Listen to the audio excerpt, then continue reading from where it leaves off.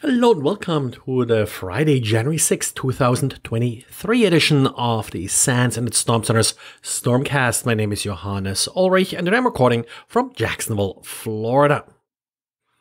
Brad Duncan is at it again, and this time with some malware that arrived, or where the lead to the malware arrived in an email written in Portuguese and targeting Brazil.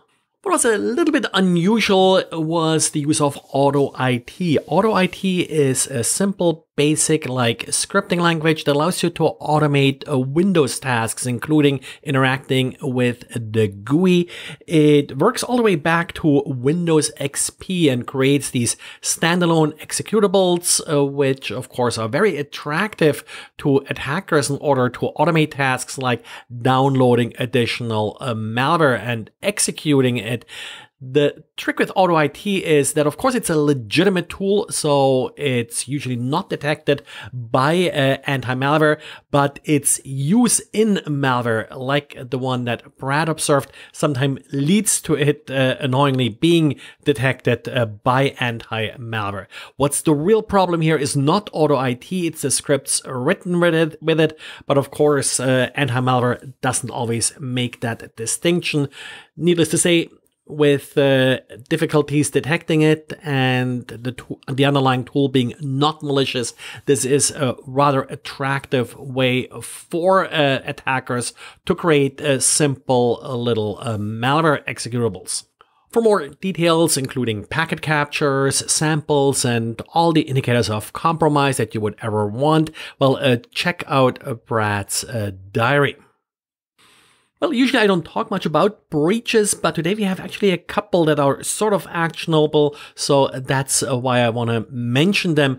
The first one, and probably the more severe one here, is that a breach at CircleCI. Now, CircleCI, the CI stands for Continuous Integration, a company that helps you sort of automate testing, building software.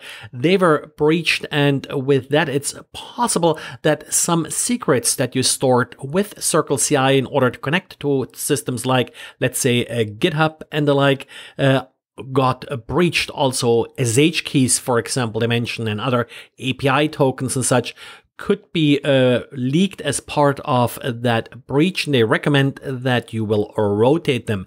Luckily, these are typically not credentials that a user needs to remember, anything like this, so rotating them is typically a little bit more straightforward. But of course, particular SSH keys and such, you may have used the same SSH key in different systems, then you have to swap them all out.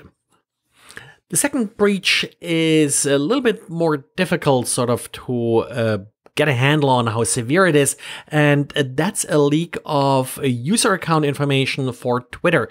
No passwords were leaked, no password hashes, but what was leaked was essentially a list of Twitter handles and the associated email addresses. Of course, the email addresses could then de-anonymize certain Twitter handles, and that information could be used for additional attacks, blackmail, and the like. The data has been published on a forum and is free to download now.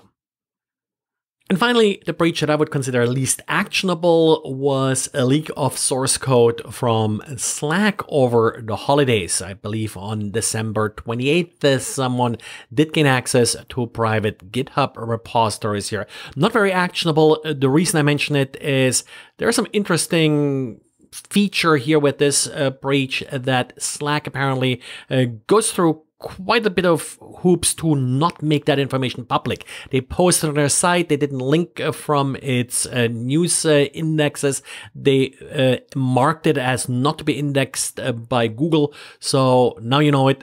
Yes, Slack's private GitHub code repositories were leaked over the holidays. In vulnerabilities today, we first of all have authentication bypass vulnerability in Control web panel. Patches should be available, but there is also a working exploit available, and easily found on GitHub. The exploit is relatively straightforward, so if you're exposing control web panel, expect attacks now and definitely patch before the weekend. And then we have more advanced hackers piggybacking on existing exploit groups. Turla apparently has taken over domains, or at least one domain associated with a threat actor that distributed infected USB keys. So what they essentially did is now gain access to systems that were infected by this original malware, and they're now planning their own payloads on those systems.